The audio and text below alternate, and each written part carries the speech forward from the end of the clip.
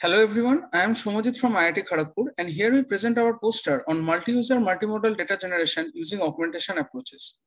Multiple modalities provide a better idea about the context. However, multi-user multimodal setups are even more challenging to design in this case. Interestingly, there are many single-user multimodal datasets that are available publicly. So in this poster, we devise a simple strategy to use these datasets to simulate multi-user environments.